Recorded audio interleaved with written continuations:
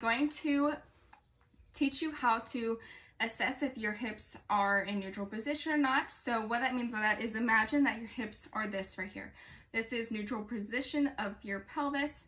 One side, if we have one leg longer than the other, could be rotated anteriorly or it could be rotated posteriorly, depending on which muscle is shortened or lengthened, pulling your pelvis in that direction.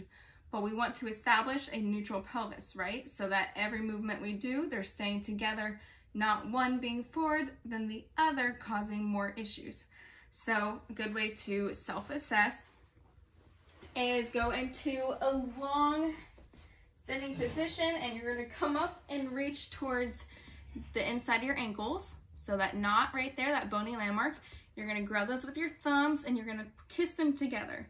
And just visually looking, seeing if your foot is longer on one side than the other, and if your thumbs are meeting one another, that would mean they're the same length. Or if one leg is a little bit further out than the other, based off of where your thumbs are, that's going to tell you. So just off of myself right here, my right leg is longer than my left leg right now.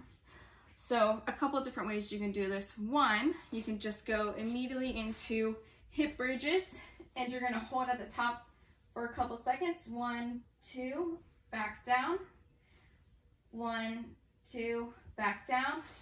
Reach your legs out and go into a sit-up again, putting those heels or the medial malleolus together or the inside of your ankle, and sometimes that can put your pelvis back into alignment. So that worked pretty well for me, but I also want to show you another technique of using a broomstick. So I'm going to put it underneath one knee and over top of the other, and I'm going to have my legs driving into this broomstick. So this leg is pushing down and this leg is pushing into the broomstick like so. And go into your 90-90 position here. See if I can rotate for you.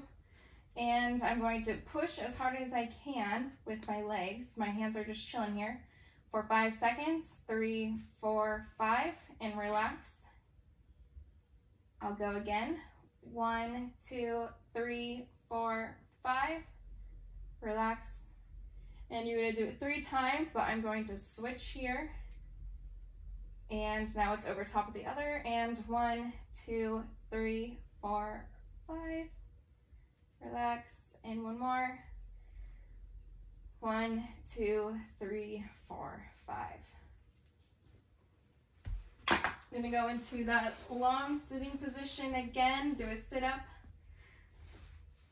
And reach towards my legs, put them together. And they're just as good as they were the last time. This one looks a little bit better actually. So that was using muscle energy techniques to have those muscles pull your pelvis back into that neutral position. So one could be rotated anteriorly if your hip flexors are tight, so it's pulling your pelvis forward, or it could be rotated posteriorly if your hamstrings have pulled your pelvis on one side to make it posterior and anterior. Again, we want this right here, not one versus the other. And those are just some quick ways to check and see if your hips are in alignment or not. And once you get pretty good at it, you will be able to notice, you know, when your hips are out of alignment with just the tiniest little centimeter that you'll be able to notice where your hands are placed on those bony landmarks from the inside of the ankle here. So hope that helps if you're curious. Maybe you've been running a lot. Sometimes running a lot on pavements can throw our hips, or running on uneven surfaces can throw our hips or pelvis